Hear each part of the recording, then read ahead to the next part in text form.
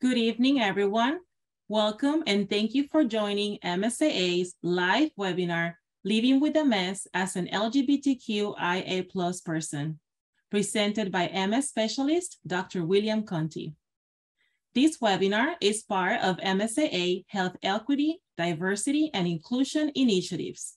My name is Jahaira Rivera, and I'm a Director of Mission Delivery and Program Development for MSAA, and I'm your host for the program tonight. Just a little bit of background about MSAA and some housekeeping items before we get started. As you may know, MSAA is a national nonprofit organization dedicated to improving lives today through vital services and support for the entire MS community. Our services include a national helpline providing English and Spanish services Monday through Friday, 8:30 a.m. to 8 p.m. Eastern Time, equipment and cooling distribution programs with products designed to improve safety, mobility, and to help with heat sensitivity. In addition, MSAA offers an MRI access program for individuals with MS who qualify for assistance. We also have educational programs, webinars, and on-demand videos, online tools, publications, and digital resources. That includes the just released Ultimate Treatment Guide, which is now available on our website. This interactive guide describes and compares 19 FDA-approved MS treatments and will help people living with MS make informed decisions and choices. MSAA also offers support through Community Connection to help you stay connected to members of the MS community. All of our programs are available to people living with MS nationwide. To learn more about MSAA programs and services, please visit our website, mymsaa.org, or give us a phone call. During tonight's program, you will have an opportunity to ask questions by typing them into the chat box. We'll do our best to answer your questions during the Q&A portion of tonight's webinar. At the end of the program, we ask if you could please complete a brief survey. Your feedback is important to us, and it helps us in developing future programming and content. A link to the survey is also going to be included in the chat box. As a friendly reminder, this program is for educational and informational purposes only, and does not constitute formal recommendations. If you have specific questions about your diagnosis or treatment, we always recommend that you reach out to your healthcare provider or physician. Now let's talk about our learning tonight. Our learning tonight is going to provide us with a deeper understanding and awareness of the unique needs of the LGBTQIA+ community living with MS. Dr. Conte will define common terms, describe health disparities, and discuss topics such as hormone replacement therapy and factors that may influence disease-modifying therapy selection in MS patients who are part of the LGBTQIA+ community. Now, without further ado, let me introduce you to our speaker this evening. We are extremely grateful to have Dr. William Conte with us tonight presenting on our topic. Dr. Conte is an MS specialist at the Comprehensive MS Center at Methodist Hospitals in Maryville, Indiana, and he's also an adjunct assistant professor of neurology at Indiana University in Bloomington, Indiana. Dr. Conte earned a bachelor's degree in neurobiology from the University of Florida. He graduated from medical school at Loyola University, Chicago Street School of Medicine, and went on to complete an adult neurology residency at Loyola University Medical Center. Additionally, Dr. Conte completed a fellowship in multiple sclerosis and a neurobiology at the University of Chicago through a National MS Society Sylvia Laurie Award, and earned a master's degree in public health sciences. Dr. Conte believes in customizing therapy to the individual patient. With a strong interest in clinical trials and research, he has been the principal or co-investigator on multiple clinical trials and investigator-initiated studies. Dr. Conte frequently lectures on various topics and presents research at national and international conferences. The MS Center at Methodist, which Dr. Conte leads, is recognized as a partner in MS care by the National MS Society. Welcome, Dr. Conte. We are looking forward to your presentation. Hi, everybody. Thanks for having me from the MSAA. Really excited to be here tonight. So, this is sort of a new topic that, we are, I'm hoping to spearhead continuously talking about LGBTQ plus, the needs of the LGBTQ plus community in MS care. These are my disclosures, which I don't think are really pertinent to tonight's topic. And so like was just discussed, my goal tonight is really to sort of define the terms, define the differences between sexual orientation and gender identity and the common LGBTQ plus terms. I also want to describe health disparities that queer people face. I want to describe how gender-affirming hormone therapy affects people with MS, and also discuss some disease-modifying therapy selection considerations. So, LGBTQ plus, LGBT, LGBTQIA, LGBTQIA plus, right? There's a lot of letters that are in that, I feel like are evolving as the years go on. And so I just want to go down to the basics and sort of talk about the terms. I don't want to offend anybody that already knows the terms, but I think it's always good just to re-summarize things. So L, lesbian, is really just a female who is sexually and or emotionally attracted to other females. Gay is really the same, but it's a male to male. Bisexual is sexual or emotional attraction to both males or females. And sometimes people include attraction to transgender people, depending on the person, their own personal preferences. Transgender is an umbrella term for those whose gender is different from their sex assigned at birth. We'll be talking a little bit more about this. Q is queer questioning. So queer is an umbrella term for sexual and gender minorities that are not heterosexual or cisgender. So this is just, we think, I like to use the term queer for like, it's a shorthand for the whole community. Questioning is a term that refers to people who are unsure or questioning their gender or sexual orientation. So we're inclusive of those people. I is intersex. So this is a little bit more interesting. So it's a variation in sex characteristics that include chromosomes, gonads, or genitals that do not allow an individual to be distinctly identified as a male or female. Asexual or ally, which is the A. So asexual is lack of sexual attraction to anyone. And ally is really a person who considers himself a friend to the LGBTQ plus community.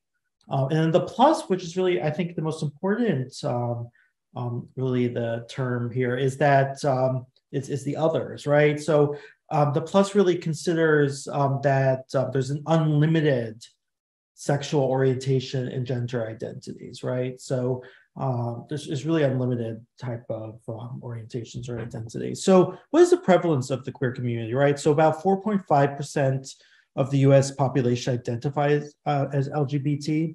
There's about 11 million people, and there's more females than males in that. And then transgender is about 4.5% of the US population, which is actually over 1 million people. So, I mean, we're going to see people like this. So one important thing I want to talk about is the difference between gender identity and sexual orientation, right? So gender identity is your inner sense of your own gender and may not match your sex assigned at birth, versus sexual orientation, it's related to the gender or genders of your romantic and sexual partners. So everybody has a gender identity and sexual orientation, whether you're queer, whether you're straight, everybody has a gender identity and sexual orientation. And transgender is not a sexual orientation, okay? So it's a very important thing to remember. So transgender is a person whose gender identity does not correspond to their sex assigned at birth. And cisgender would be a person whose gender identity does correspond to their sex assigned at birth. And gender expression is the way a person communicates their gender to those around them, such as appearance or mannerisms, right? So everybody has a gender expression. So what is an example of this? So a transgender man would be in the assigned sex at birth would be female, and the present gender identity would be a man. Okay. So gender affirmation, which was formerly the term we used was transition, is sort of a process where a transgender person is able to outwardly express who they are to others. And there's many different types of gender affirmation, right? So there could be social affirmation, which is like changing name, pronouns, clothes, hair. It's more of like a social situation versus legal affirmation, which is changing name and gender on official documents. And there's medical and surgical affirmation. So medical affirmation would be gender affirming hormone therapy, which is aligning one's body to their gender identity. And surgical affirmation is actually using surgery to change one's anatomy. Okay. So we're going to talk a little bit more about that later on in the talk. One thing I want to start talking about is the health disparities that queer people face. So overall, we face higher rates of overall disability and physical limitations, right? So it's obviously very concerning for, someone who has MS, right? Because it's an intersection of two types of problems, right? So there's overall poor general health, high rates of HIV amongst gay and bisexual men and transgender women. Although HIV is not unique to the queer community, we do face higher rates of it compared to heterosexual and cisgender people. There's higher rates of overweight and obesity in lesbian and bisexual women, higher rates of cancer even, and cardiovascular disease, and overall higher rates of healthcare utilization. So what are the causes for this? So I have two theories on this. One of the theories is ACEs, or adverse childhood experiences, which are higher amongst LGBTQ plus people. And then also exposure to anti-LGBTQ plus discrimination leads to adverse health outcomes. So I'm going to break these down. Okay, so what's this ACE study that I mentioned? So like I said, ACE stands for adverse childhood experiences, and adverse childhood experiences could be direct experiences like abuse or neglect, or it could be indirect through living environments like parental conflict, substance abuse, or mental illness.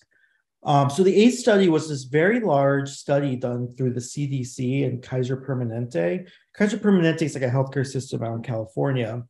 Now it's in multiple states.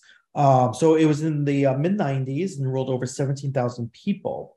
And basically, they asked their adult patients who were enrolled in the study, they gave them surveys asking about their childhood experiences and then also their current health status and behaviors. So it was first published in 98, and there's been many publications since then. So what are these definitions? So, of course, abuse is on the survey. So emotional, physical, and sexual abuse, and also household challenges. But I think what's really pertinent to queer people is that is emotional neglect, basically meaning someone in your family never or rarely helped you feel important or special. Now that's like a bold statement, right? What I'm proposing is that you have a closeted queer child who might not feel that they're able to be open to their family, friends, society, and therefore they don't feel important or special. Also, family doesn't have a source of strength or support. Again, supporting, a closeted queer person. Obviously, there's exceptions to this generalization that I've made, but I think it's something that a lot of queer people experience. And also physical neglect, I don't think is as pertinent to my conversation. So what did they find? So childhood trauma overall was very common. Okay, this is amongst the whole subject group. So 2/3 of the people had an ACE score of at least 1, so meaning one adverse childhood experiences, and 87% of those had more than one adverse childhood experience. So their conclusions was people usually experience more than one type of trauma. And they found a direct link between childhood trauma and adult onset of chronic disease, as well as mental health problems. And more types of trauma, aka a higher ACE score, increase the risk of health, social, and emotional problems. So this has been studied in MS as well. There was one study that I found. So they found that a higher ACE score led to poor health-related quality of life measures and also increased emotional distress in patients with MS at the time of diagnosis and 1 year follow-up, okay? They also found increased anxiety at the 1 year follow-up for people who had higher ACE scores. So what is this? How does this relate to queer people? So overall, they found very consistent rates of higher rates of ACE scores for gay and lesbian people. On average, had about 2 average childhood experiences. Bisexual people had about 3. So actually it was higher with bisexual people. Just as a comparison, I have some other people. So straight people, about 1.6, and I have some racial changes. So white people, 1.5, Black people, 1.6, and Hispanics, 1.8. So higher across the board for queer people. So it's very interesting. What they found here is that, here's the category. So I have some bolts here. So this is the odds ratio. The odds ratio basically means there were 3 times the odds of someone. So sexual abuse here. So sexual abuse has been demonstrated to be pretty consistent with queer youth having higher rates of sexual abuse. So they found about 3 times the rate of sexual abuse compared to hetero people. So this is LGB, not trans people. This is lesbian, gay, bisexual people compared to heterosexual people. And then emotional abuse, sort of what I was talking about earlier, 43% of lesbian, gay, bisexual youth had emotional abuse in this study. And this is about trans people. So the take-home message here is, basically double the amount of odds of poor mental health for transgender people. 57% transgender people have poor mental health compared to 34% of cisgendered lesbian, gay, and bisexuals. Okay, so that's one theory I have, right? And then the second theory is discrimination. So there's been several hundred studies that have shown evidence that LGBTQ plus discrimination leads to adverse health outcomes, okay? Now, the discrimination can be interpersonal, such as bullying, okay? And structural discrimination, such as laws or policies. What's very interesting about this is that it doesn't need to be direct discrimination to a queer person, right? It could be just exposure to hearing about discrimination, right? So seeing someone being bullied or hearing about laws or policies being enacted can lead to the health outcome. So it's linked to health harms, even though for those who are not directly exposed. So it causes internalized stigma, low self-esteem, expectations of rejection, and fear of discrimination. So this is minority stress theory, which has been applied in several minority groups. And so intersecting identities such as gender, race, or socioeconomic status actually it magnifies the harms to the person. So if you think of I'm going to use the example like a trans woman, Black, poor person, right? I mean, that's just multiple identities that's going to escalate the harms, okay? And then protective factors, right? So good support. So we have peer, community, and family support, access to affirming healthcare and social service, and inclusive practices. So people have been trying to study how to protect people with minority stress theory. This is all minority groups. And I think, these are inroads that we can make. Okay, so how does this relate? How does this relate to MS patients, right? So one thing that I found in this study, so this was in Italy, I believe, was that queer patients were more likely to change MS centers. Okay, this is the odds ratio is 2, so it means double the amount of patients who were queer versus straight people were more likely to change MS centers. Okay, and this is in Italy.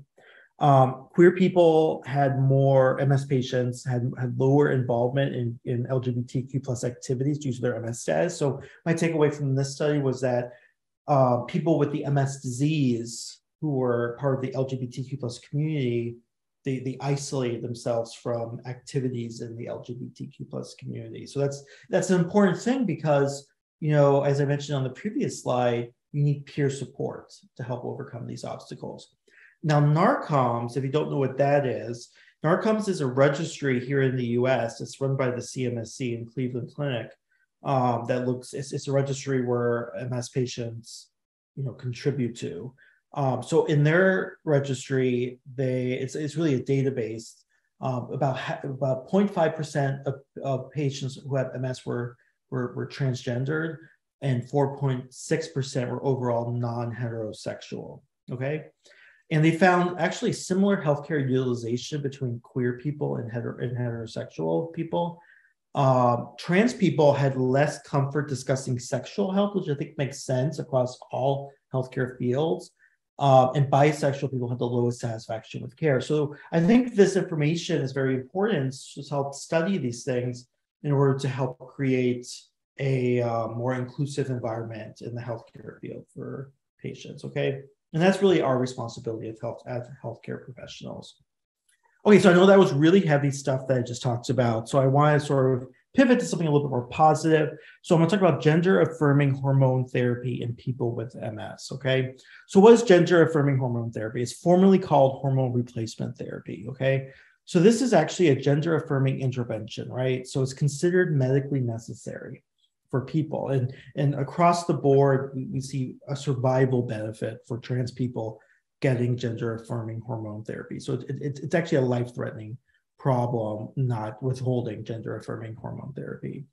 It's a recommended criteria for some, but not all surgical treatment, right? So some people argue that it should be highly individualized based on the patient's goals. So some patients want to get surgery, other ones want to do gender-affirming hormone therapy. Some people want to do both. Some people want to do certain aspects of either one. It's really highly customized to the patient. So what's the criteria for gender-affirming hormone therapy? You need a persistent, well-documented gender dysphoria. So that basically means you need to feel sort of out of place in your body with this versus your sex assigned at birth. That you need to make a fully informed decision and to consent for treatment. You need to be age of majority in a given country, which with additional criteria for younger patients. And if significant medical or mental health concerns are present, they must be reasonably well controlled. Obviously, someone is going to have mental health concerns due to gender dysphoria. Okay, so we're first going to talk about feminizing gender-affirming hormone therapy. So this is really development of female secondary sex characteristics. So we use estrogens pretty much across the board for this. You know, they used to use progestins previously, but that's a little controversial due to risk benefits. And this also causes suppression of male secondary sex characteristics. So we give anti-androgens, which is, spironolactone and finasteride. So these are some technical terms that I'm introducing, but basically these are medications that suppress male secondary sex characteristics. And I mean by that, I mean like, genitalia. Also, like it suppresses like, male certain hair characteristics on the face, for example, things like that. And then, so estrogens in MS. I want to talk about overall estrogen use in MS patients. So overall, we found worsening of disability during menopause in women with MS, okay? Estrogen replacement after surgical menopause, like a hysterectomy, has shown beneficial effects on memory. And this was with premenopausal women, I believe. Higher physical quality of life measures in postmenopausal women on hormone therapy. And then there's also a neuroprotective effects of estrogen in mice. So in the EAE model of MS, which is basically the animal model of MS in mice, they found that estrogen receptors are actually on immune as cells. So when you give estrogen, there's a protective effect versus too low estrogen. There have been some clinical trials in MS with estrogen. So there's a phase 2 trial several years ago looking at estrogen plus Copaxone versus a placebo group. It met its primary endpoint of reducing relapse rates. So that's very promising. And there's an ongoing phase 3 trial, which is the final phase before drug development, comparing estrogen versus or plus one of the disease-modifying therapies listed below versus placebo, with the primary endpoint of looking at cognition or memory problems. Okay, and they're looking at several different disease-modifying therapies added on to estrogen. Okay, so this is ongoing. right, so I'm going to shift to masculizing gender affirming hormone therapy. So this is for using testosterone, right? So testosterone supplementation is used for this. So this creates development of male secondary sex characteristics and suppressing female secondary sex characteristics. So testosterone in MS is really like a tale as old as time, right? So there's been many studies looking at the neuroprotective effects in MS, right? So testosterone does cross the blood-brain barrier. There's spinal cord neurons. It protects them from stress, increases certain factors in the brain to help protect the body. And then also decreases something called microglia in the animal model of MS. So microglia is one of the immune cells in the brain. So it lowers that activation. There's also been evidence that shows that low testosterone levels may be a risk factor for MS in males, biologic males. And it's been shown across all types of age groups. So prenatal, so this is in utero, they found lower ratio of testosterone in men with MS compared to controls. In puberty, obesity in males increased the risk of MS. So that because of that, so obesity causes a higher conversion of testosterone to estrogen. So there's less testosterone in obese males, for example. And then in adults, there's lower levels of testosterone in males with MS compared to controls in multiple trials.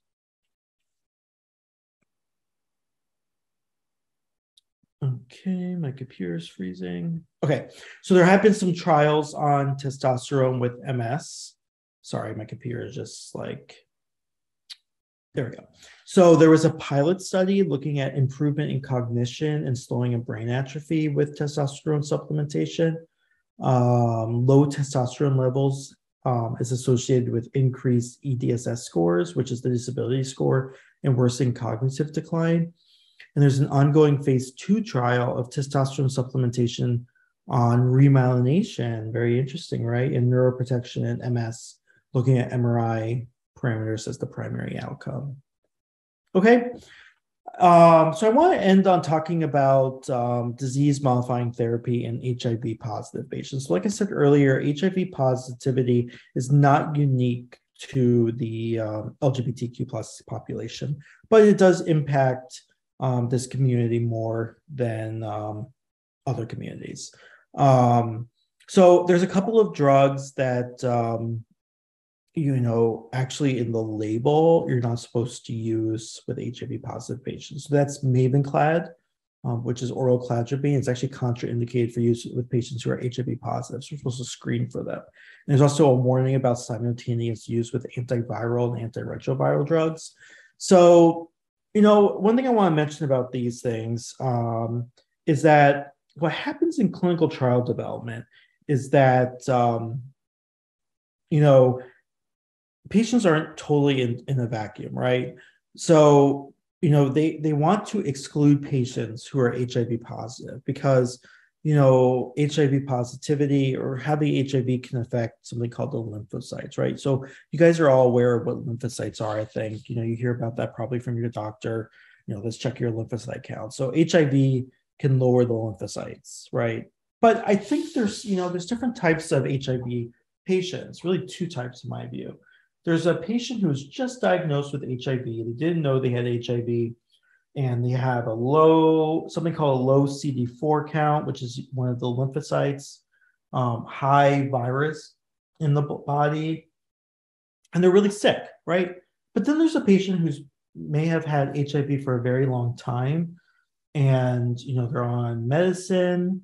Really, you can't detect any HIV in their blood.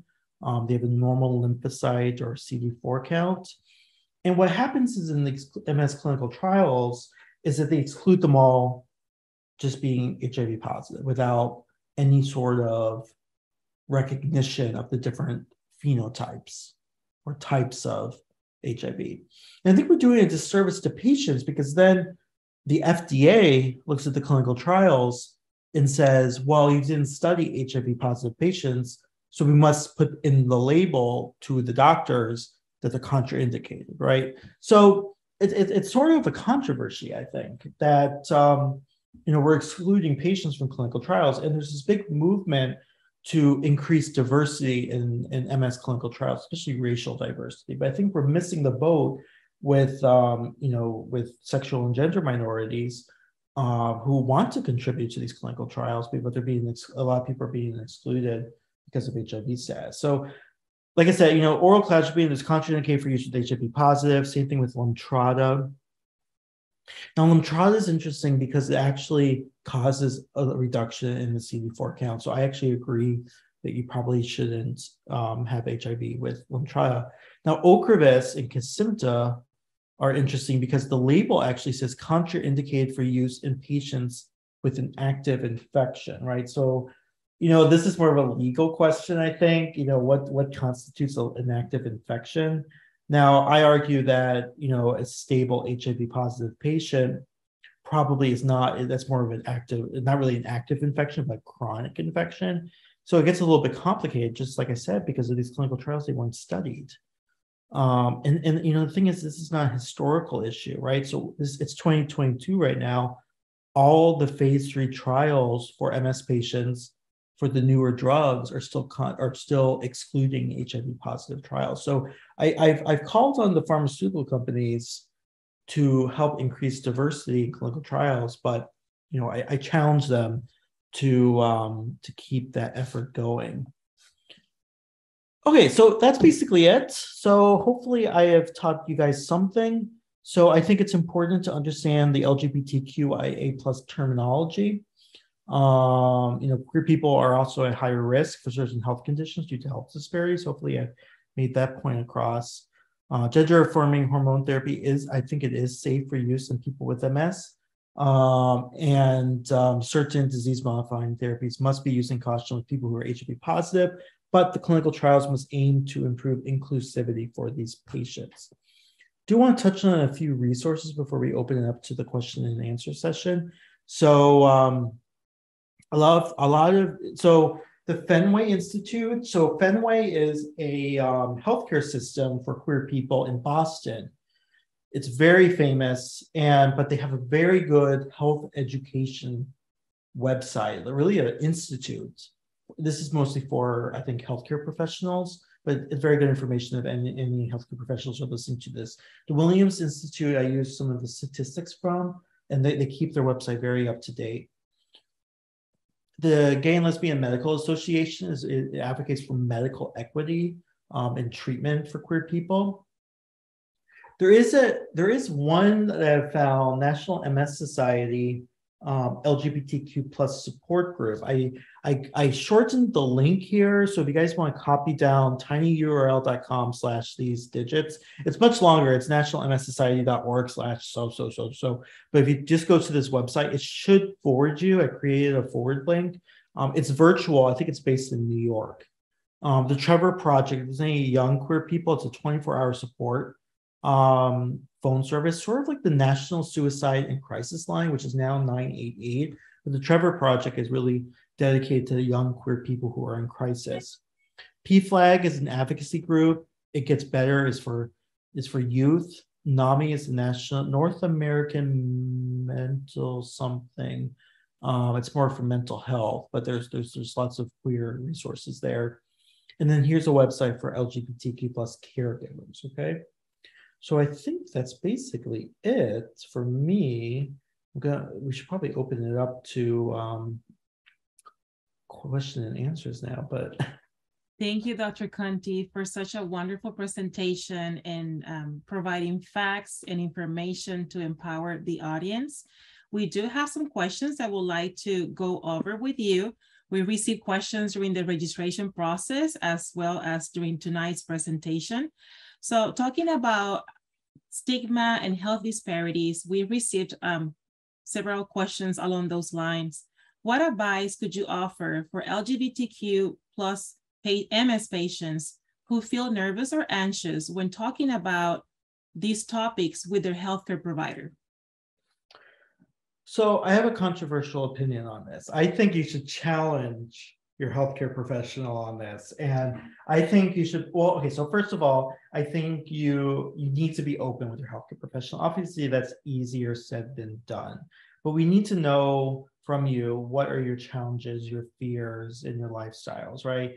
But if you're nervous about talking about your healthcare professional about this, I think there's two types of nervousness here. One, there's fear of being rejected, right? That your healthcare professional doesn't really isn't really open to queer people. And I think you should challenge that healthcare professional. And if you don't get a good feedback from them, you should be out of there. Okay, right. So then you shouldn't be with a healthcare professional. The second sort of issue is, are they competent in sort of LGBTQ plus healthcare, right?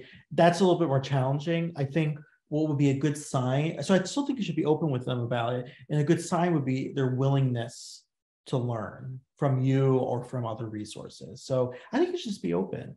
I'm very, as a patient, I'm very quick to say, look, I'm gay. And even to patients, I'm like, I'm pretty open about it to my patients, just sort of to create a welcoming environment, but that's just me. Definitely, that's great advice. And knowing that MS is a chronic disease and requires care, it's important to have that trust and open communication with the physician or healthcare provider. Thank you, Dr. Conte.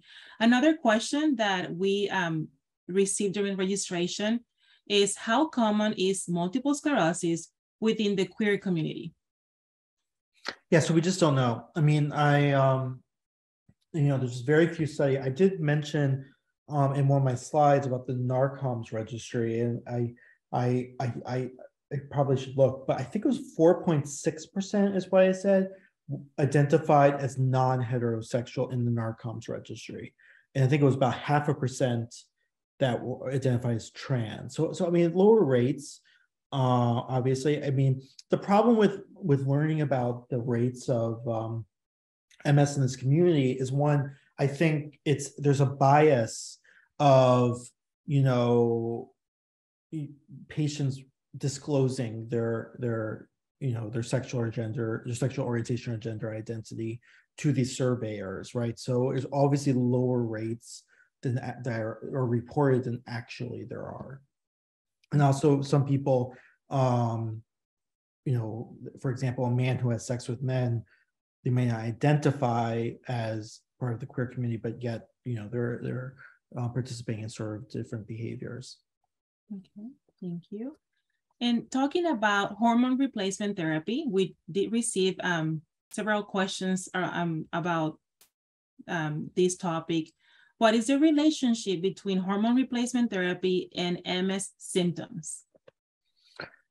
So, yes. So, sort of what we see is that so first of all, these are still being studied, right, ongoing, and there's obviously a very complex subject matter, especially with like estrogens, for example. If you think about even just in heterosexual people, in cisgender people, hormone replacement therapy really depends on, are they perimenopausal, postmenopausal, premenopausal, right? So it depends on that. And then testosterone, I sort of mentioned, helps improve some of the symptomatology, depending if there's low testosterone levels, right? So, with estrogens, there have been studies showing that it increases sort of memory and cognition in certain patients, right? The question is, what patients would you give that to? Okay, thank you.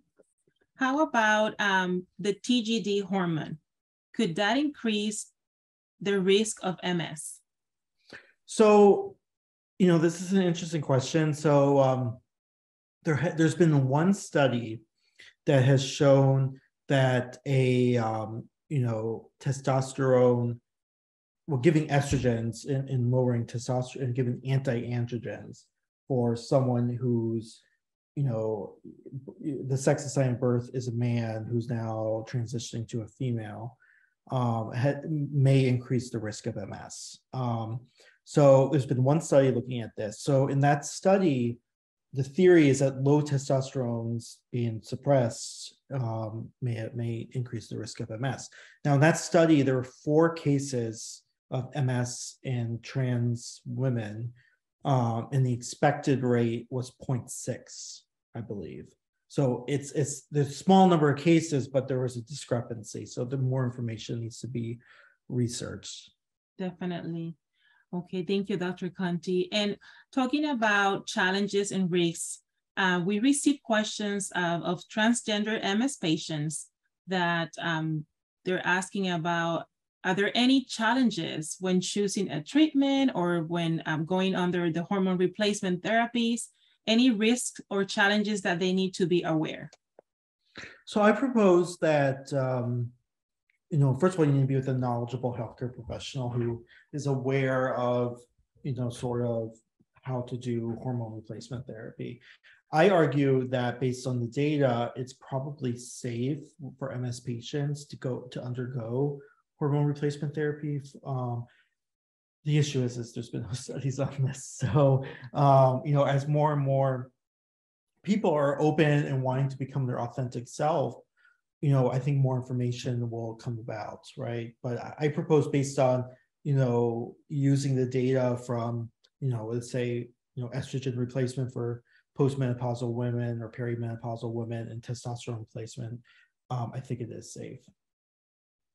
Definitely. So there is a need of more research so that we can have more information about these topics, but this is a good start. And thank you so much for answering these questions. What about someone who is detransitioning? Would that affect the MS treatment? Probably not. I think, again, it's you still need to treat the MS, right? So like, I argue, look, if you're either transitioning or detransitioning, just treat the MS. I don't think you need to modify what you're doing with the MS, right? You need to be treating the MS effectively. You need to be, using high efficacy therapy and really suppressing the MS disease state down. I say with that, I mean, I just don't know if there is a risk or not about detransitioning, but I don't think there is. Okay. As long as you're being treated for MS. So definitely it's important to have that open communication with the healthcare provider and choosing the right treatment, following the treatment for MS, and then of course, what works for them. And we also have a question about pregnancy. If it's an MS transgender patient who comes on and off the treatment because of the pregnancy, are there any risks or things to consider? So I would treat this as any kind of pregnant patient. If you get 10 MS specialists in a room and ask what you do with pregnancy with MS, you're going to get 10 different answers. So, I mean, like, it's one of those things that it's highly, I think it's highly personalized what to do for a pregnant MS patient with treatment options, or lack thereof. It just depends. I would treat this as if it's a cisgendered person who just happens to be pregnant. Okay. Thank you. So now we know that you provided information about HIV and MS, and we do have a couple of questions regarding that topic. Is there a direct correlation between MS and HIV? So what's been shown, there's been some theories with HIV actually, HIV treatment helping MS, okay? That antiretroviral treatment might actually lower the risk of relapses, right? But it hasn't really, been fully researched, but there are some theories, and it's very scientific and complicated, a little bit over my head, about reverse transcriptase and things like that, affecting the relapse rate of MS, right? So obviously there's more to MS than the relapse rate. There's disability progression, there's MRI activity, brain atrophy, and this isn't a controlled clinical trial that has been undertaken on this topic. But yeah, has been some people that have theorized that there's a lower rate with HIV treatment. I'm not so sure about HIV itself. The issue is HIV is sort of an immunosuppressed state, having active HIV with, like I said, there's been, there's two types of HIV patients. Like I said, there's a newly diagnosed who is immunosuppressed, and there's one who has chronic HIV who's well treated. I think those are two different types of patients. Okay, thank you for that. And another question is about advocacy. Could advocacy be useful with the FDA in terms of increasing inclusion for the LGBTQ community in clinical trials? So I would argue this is actually a pharmaceutical company issue because not to blame them, but the FDA, they're the ones who do the review once the results are done, but they are involved in the process when the clinical trials are being run. But ultimately, it's up to the sponsor of the clinical trial to set the parameters of the trial within reason, right? So if there's outliers, the FDA is obviously going to look at that and be like, well, this isn't so kosher. I mean, sure, it could be a two-pronged approach, advocating with the FDA to help increase this. But I think ultimately, and I've done this, I've challenged the sponsors of these trials to say, well, look, include these patients so lately there's been this push for racial diversity in clinical trials, but it doesn't end with racial diversity. There's more to diversity than just racial diversity, although it's very important, I think. And so I think there's cultural factors involved, and I think we need to sort of start reporting these things in the clinical trials to see if there's a difference between the different groups, right? So right now, gender minorities and sexual minorities are not even reported as a baseline characteristics in the clinical trials. So it's just, I mean, there's people like that in there. It's just we just don't know. Definitely. And to segue to that you're just mentioning about representation, inclusivity, where could the community find about research information or opportunities in clinical trials? How can they find opportunities other than through their healthcare provider? Are there any websites or organizations that they can go and find those opportunities? Yeah, so if you really want to get fancy, you can go to clinicaltrials.gov. Now, it's not the most user-friendly. I just sort of finally have learned to navigate it. But honestly, all FDA sort of run clinical trials throughout the world are on this website, right? You go to the website, clinicaltrials.gov. On the right-hand side, there's like 4 boxes, and you can select, active, not recruiting, inactive, and then you type in multiple sclerosis for the condition. Okay. And then there's other stuff that you can sort of type in, and that'll show you all the clinical trials. Now, the problem is it's sort of information overload, I think, on that website, right? So, it gets a little complicated. So, but I mean, honestly, and what's nice about that website is once you click on a clinical trial, you can see who's running it. Like, so, like my clinical trials are on the website, and you can see my location there. So, you can actually filter it by your location and see what's in sort of a geographic area for you.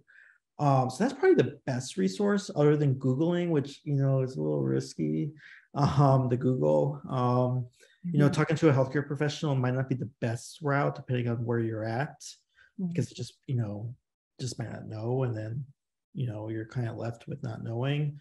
Also these companies, they have some savviness, they if there's a site in your area, it should be popping up in your Facebook, Instagram sometimes as a targeted ad. So I've seen that lately sometimes, but I would go to clinicaltrials.gov. I think it's probably the best resources, even though it's not that user friendly, unfortunately. Okay, thank you. It's an important topic because, like we mentioned before, there's the need for more information for the LGBTQIA plus community that is living with MS, and if they're aware of those opportunities, then more information and more data to make decisions and to inform the community. Thank you. And what about mental health? Talking about mental health and minority identity is linked to stress. And we know that sometimes because of the systemic barriers or the stigma or discrimination, just having a diagnosis of MS alone could cause anxiety, depression. And if one belonged to a minority community, that would add up to that. So what strategies could this community use to cope with this chronic disease and also with stigma? So I think it's been studied across all disease states, all minority groups, that a social network is really important. The problem is in my presentation, I mentioned this, was that, queer people who have MS in this one study were less likely to seek out queer advocacy groups. And so it's a catch-22, right? So, you need sort of a village to help you feel supported, but there's stigma with having a disease in certain communities. And so it gets obviously very complicated. And I think, you'll really see who your true friends are, I think, with certain diseases like MS. And, I would, my advice is you want to be social, you want to make sure your health is in check, you want to have a good diet and exercise. And it's really a comprehensive package, I think.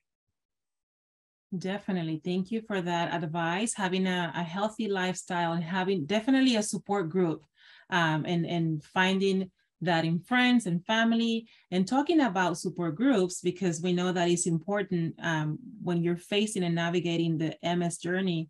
Are there any MS support groups specific to the LGBTQIA plus community? Well, there's that one in New York. I don't know how to get it to you guys, but I mean, if you go to National MS Society, you Google it, you'll find it. But I put it in my presentation. Maybe we can send it out afterwards. I made a tiny URL link in order to direct you to. But that's the only one I'm aware of, which is, I actually think it's a little problematic. You know what I mean? Like, so if anybody wants to start another one, I'm happy to sponsor it and help out with it. But I think it's important because, like I said, that one study looked at stigma of having MS in the queer community. And I think having an MS support group for queer people would be really powerful. Definitely. And Dr. Conte, we also have a question about DMTs. What is the best way to go about understanding side effects of a disease-modifying therapy? Well, I mean, like, look, any drug is going to have a side effect, right? Aspirin's going to have a side effect. Tylenol has side effects, right? So, I don't think in general, what I tell patients is that, like, we want to take the side effects seriously, but you need to think about the side effects of not treating your MS properly, first and foremost, right? So I always talk about this like benefit risk ratio. So like you want a big number, right? So how do you get a big number if you're looking at a ratio? You have this, put benefits in the numerator, risks in the denominator, right? So above and below, right? So obviously a low risk drug is going to give you, a big number, but that doesn't exist, right? So you have a relative risk, but then you want a high benefit of the drug, and that gets you a big number. What you don't want is low benefit and high risk. But I always encourage patients to think about this concept of, if you don't treat your MS properly, you're going to get way more sort of side effects than the drug can possibly give you. Okay. And Dr. Conte, we also have a question about, and I quote, do you think the LGBTQ plus community makes itself inaccessible for MS patients? Like, for example, at pride events, how can they advocate for themselves to consider the MS community within the LGBTQ community? And it's really tough. Like I've said, sort of said a couple of times now, there's that one study that looked at this, but I think there's this, being part of this community, I think myself, there is a stigma on, sort of being diseased. And I think that's from, HIV and AIDS, right? And, unfortunately the trauma from it. And it's I think, especially amongst gay men, I don't know if I can speak for, the other ones for in the queer community, but, there is this persona of health and beauty. And I think, we've sort of, hit ourselves in the ankle a little bit, or the Achilles with that, and that, it's a societal thing. I'm not, I can't fix the world. And I think what we need to do is you need to find that community. and like I said earlier, I think that you'll quickly find out who your true friends are, right? And so, this question asked about like pride events, and I think it depends on the city. Again, like here in Chicago, I think they do a pretty good job of creating an inclusive, sort of family friendly, handicap accessible parade experience. I don't know about the actual festival is true about that, but it's tough. It's really tough, I think. I mean, this is just not unique. This is not unique to the queer community. This is, if you look at, certain cities, not the most handicap accessible, for example. It's tough. It's tough, I think. But it's so important to have that social support, I think. And like I said, you'll quickly find out who your true friends are, for better or for worse. That's right. So, knowing the information is important, staying informed, participating of webinars like this one, having an open communication with the healthcare provider, with family members, finding a support system, and finding information about clinical trials. All of that is going to help the MS community to make decisions and to have better outcomes. Dr. Conte, it looks like we have answered the questions and our time together is coming to an end. If you have additional questions, please reach out to our helpline or email the questions to us, and we'll try to share those with Dr. Conte. Is there anything else that you would like to share with our audience? Any advice or takeaways before we bring closure? Yeah, I'm just looking at some of the chat. So it looks like there might be a support group in Oakland. I'm assuming that's queer in MS patients, so I wasn't aware of that. So that's great. But again, I mean, now I know of 2 in the country. I mean, we need more. And then another question about, is it advisable or effective to start PrEP after a disease-modifying medicine that suppresses the immune system? I would say yes. I think you can do any antiretroviral. Well, first of all, it depends what drug you're on. If you're on cladribine, for example, you're not really supposed to take antivirals with it. But yeah, I say go for it. I mean, because you don't want to, it's like anything. I mean, you don't want infections can worsen MS. So I think PrEP is okay with MS treatments, for most MS treatments. I think we covered everything. I think so. Let me see. Yep, I think so. I think that we went over all of the questions specific to tonight's topic. On behalf of MSAA, thank you, Dr. Conte, for your time, for providing our audience with insightful and important information, for being part of this conversation alongside with MSAA. To our wonderful audience, thank you for being engaged. Thank you for supporting this program. We hope that the information brought some clarity to your questions, and we appreciate your support. This concludes our webcast. Tonight's webinar was recorded and will be made available on our website in the upcoming weeks. Please visit our website to learn more about MSAA resources and services, and also to look at our calendar for upcoming events. And please take a couple of minutes to fill out the survey. Let us know how we did tonight and give us feedback for upcoming events and programming. Know that MSAA is always thinking about the entire MS community, and we hope that you and your families continue to stay safe. Thank you so much and have a wonderful evening. Thank you, Dr. Conte. Bye, everybody. Thanks for having me. Bye-bye.